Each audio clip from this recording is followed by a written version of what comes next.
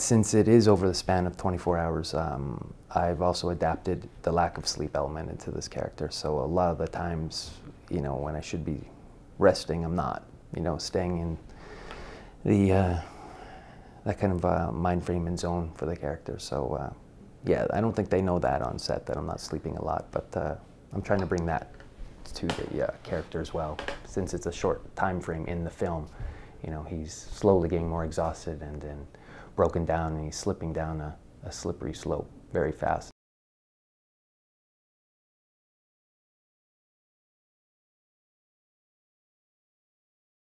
You know, you could come on set and stay in the character the whole time, you know, which I've done, and you know, it can work to your advantage in some ways, but on this film you also had to win and earn the trust of your castmates too. When you're going to be doing these things to each other, there's definitely a trust relationship that has to be developed, and so we really worked on that as well. So we always knew we were safe, and that in between takes we can, you know, hug it out or have a good laugh or whatever, and just check in with each other. We're always checking in with each other after a take to see if everybody's okay.